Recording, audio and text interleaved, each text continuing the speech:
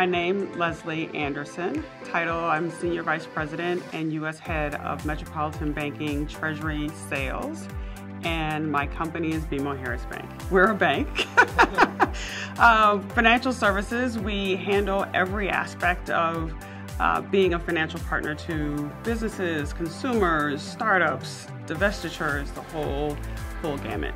The greatest challenge that I've experienced as a leader at BMO, and really in any of the other banks I've worked at as well, is the war on talent and the need to not just find great talent, but help to transform existing talent. I was asked to go into this role to drive sales, which is really where my strengths are.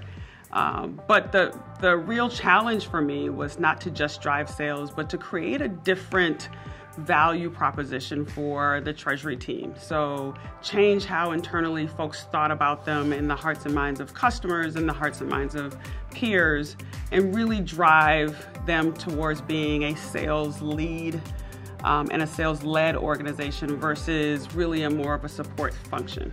The most interesting and most prevalent challenge that I look forward to taking on is how do we engage technology and our talent and merge them into helping us really drive BMO into the next 200 years.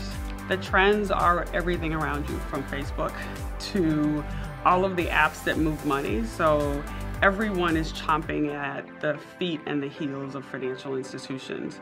And there's really this battle between the fintechs who can be fast and be very relevant and meet customers where they want to be, and banks who are very regulated and are built on safety and soundness. So no one wants to go and put their money in something that they don't think that they'll get their money out of. But there needs to be more of the regulation that helps to guide the growth and expansion of fintechs, and there needs to be more of the nimbleness that fintechs bring to the conversation that banks need to begin to adopt as well.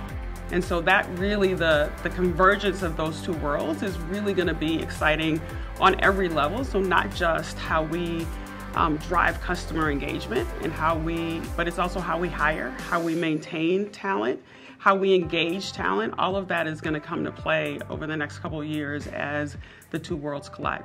Our best ability to attract talent is our existing talent.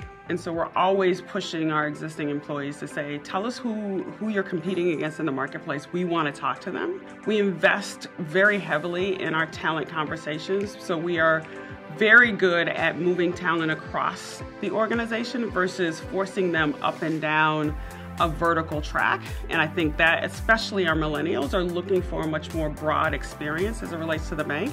And that's really how you get to the C-suite, which all of our new employees that are coming out of college, they're asking, so how do I become CEO in the next 5 years? Probably not in the next 5 years, but our intent is to build up a pipeline of folks that can take on that role. And in order for us to do that, they need to have a really diverse experience. And we need a diverse talent pool, which means that we have to be engaged with women and veterans and minorities and people with disabilities. Everyone brings a different perspective to the business and allows us to be that more competitive in the marketplace.